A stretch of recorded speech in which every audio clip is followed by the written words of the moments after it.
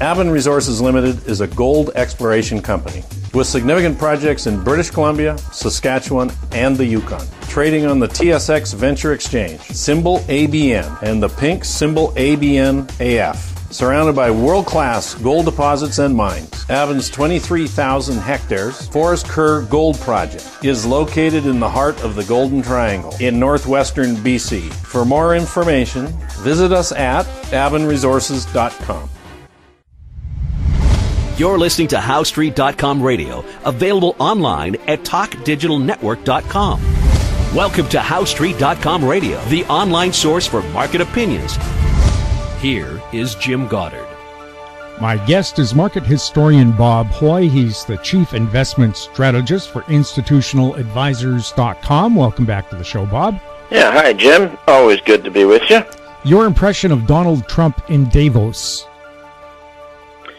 Yes, he didn't go last year. Of course, we all know that it's a big confab of wealthy people, wealthy, big businessmen, and big government, and they all love big government. They all love to invent problems and then solve them at the expense of the people. So to have Trump there this time might have been terribly offensive to some people, but generally what he said was that the reform going on in the U.S. is good. It's reducing rules and regulations.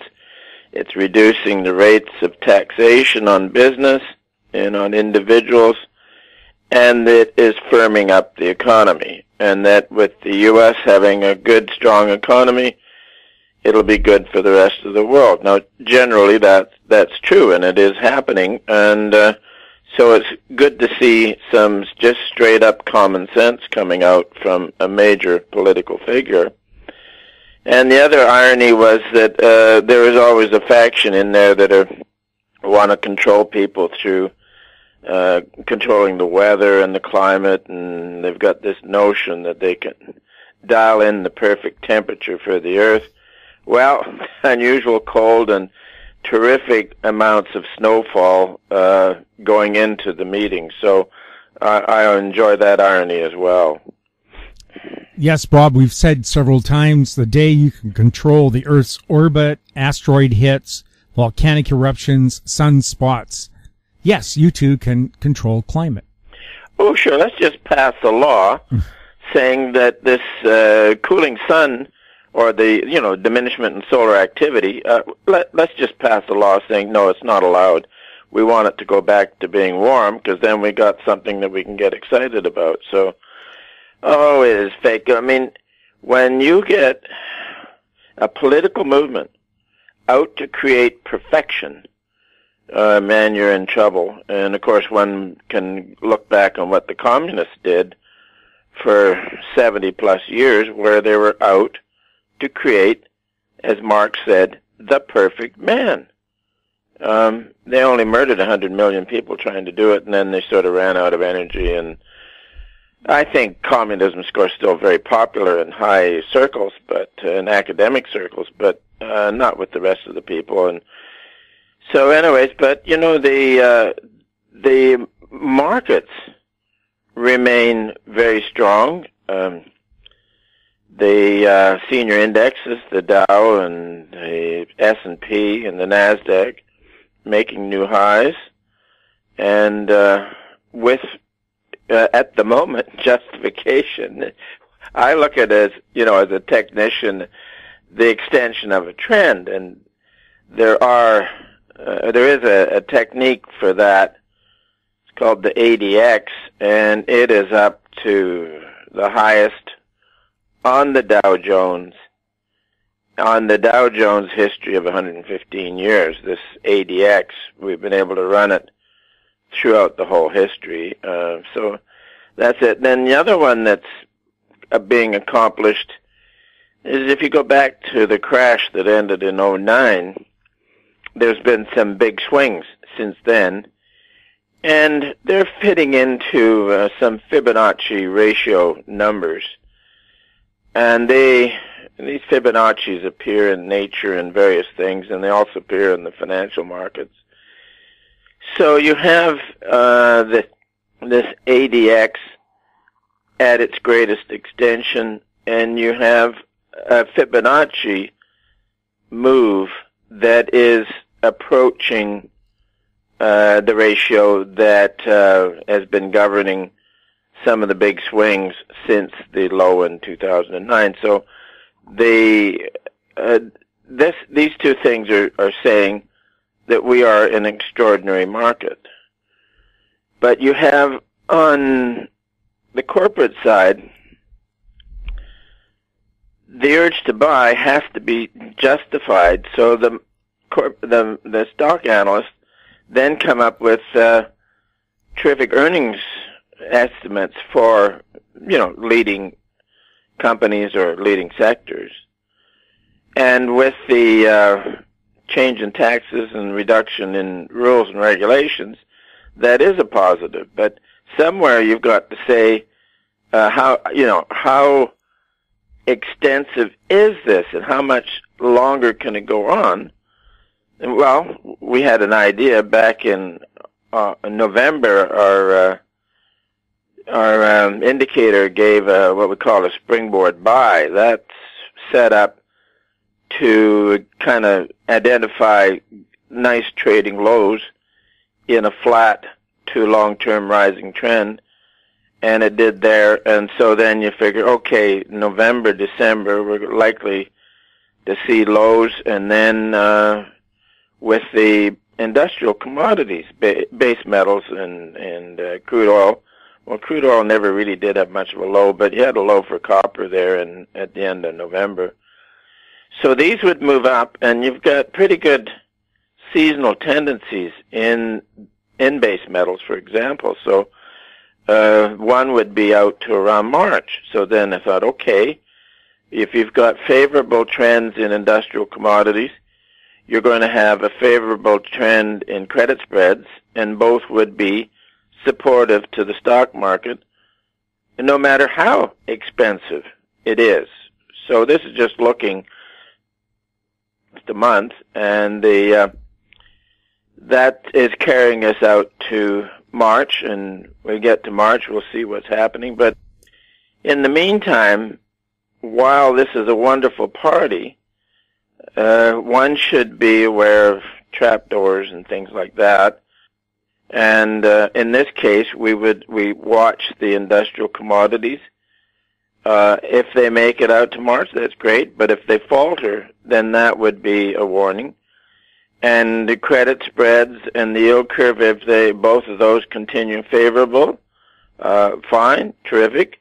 But if they change, then that would suggest a change in the ability of speculators to keep the markets going. So it's a fascinating market, Jim, and I'm thankful that we have so much financial history as well as technical tools that have been more or less reliable. So and that my old historian side here looks at the excesses and says incredible. I mean, and how long can it go? All those sort of questions. But anyways, we'll just play it out to March and see how it goes.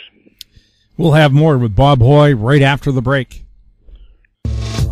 I'm Brian Fowler, president of Blind Creek Resources Limited, listed on the TSX Venture Exchange, ticker symbol BCK. Blind Creek is focused in the Yukon, Northwest Territories, and British Columbia. The company's key property is the Blend Project, one of the largest undeveloped lead-zinc-silver deposits in Western Canada, plus plans to advance the recently acquired, fully permitted historic engineered gold mine in the Atlan District of northwestern BC. Check us out at blindcreekresources.com. I'm Greg Johnston, CEO of Carl Data Solutions, an industrial Internet of Things company that provides big data solutions for monitoring critical infrastructure. Carl Data offers machine learning and predictive analytics features through our cloud-based applications to deliver key asset-saving operational insights from massive amounts of data. Carl Data trades on the CSE symbol CRL and the pink symbol CDTAF. For more details on Carl Data, please visit carlsolutions.com. Welcome back. We're chatting with Bob Hoye. Bob, what's the U.S. official policy on the value of their dollar? Jim, that's a good question.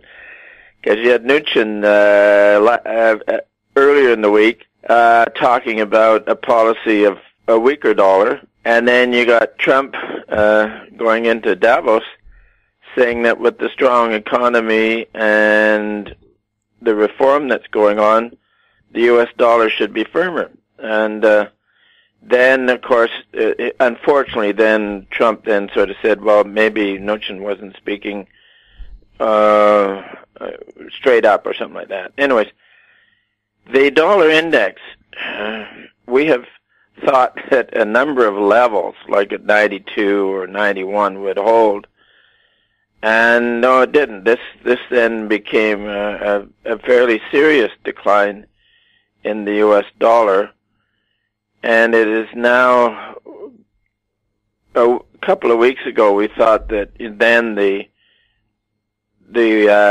RSI, the momentum on it was at 31, and we thought, well, maybe an RSI of below 29 would be low enough to kind of slow the decline down. Well, it's got down to 27, and also it's giving the market is action is registering a downside exhaustion. So let's put it this way, getting oversold with momentum and other calculations. And then if you want to look back to when there was a similarly strong decline in the U.S. dollar index, the DX, that was in 2008. So let's look at what was going on in 2008. The stock market had peaked in October 2007 and took a fairly good hit into the first of the year and then rallied up until May. Then also that was when the peak oil story was the big fascination, and crude oil was rallying up to $147, and because the peak oil story said that oil was going to disappear, everybody's going to run out of oil.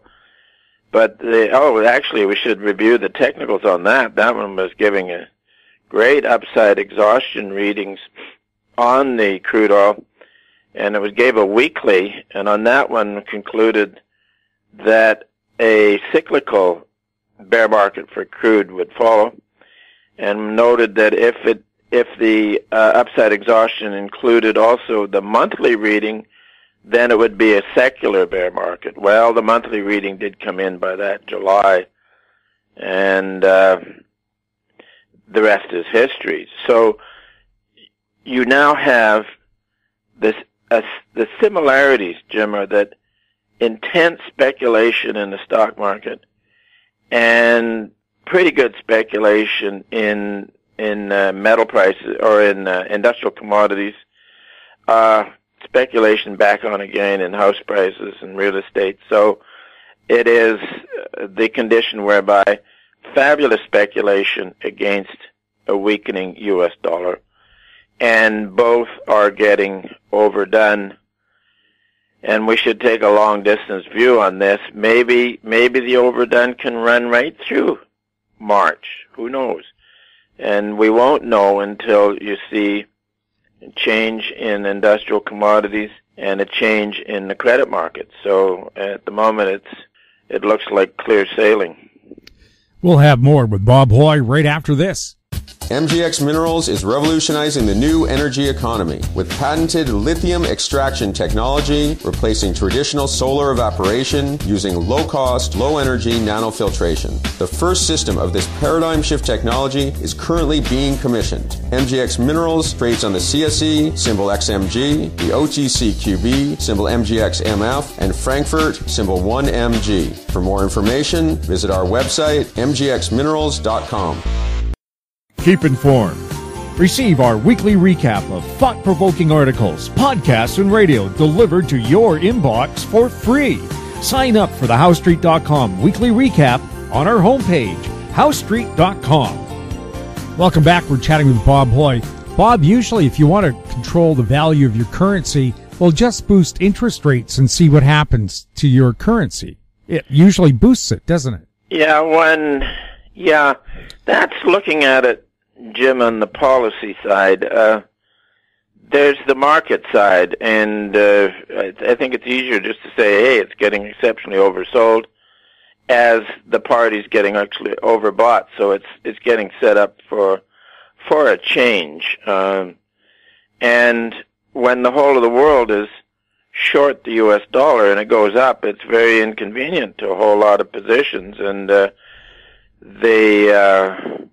but you have had a weak senior currency going into great financial bubbles in the past, and then once the speculation is over, then the senior currency, which is now the dollar, it used to be sterling, and then it becomes chronically strong. That's against most other currencies and most commodities for most of the time, interrupted by business cycle, the 3 to 4 year business cycle. But at any rate, this old rule has come in, a weaker senior currency in a financial mania, and then when the mania is over, the senior currency could become relentlessly strong. And where this works, Jim, is in the party, everybody is reaching for yield in debt instruments, and the buyers are there. And then, of course, you get weaker credits, like, 2-bit countries and 2-bit companies are borrowing money like crazy with no ability to pay it back.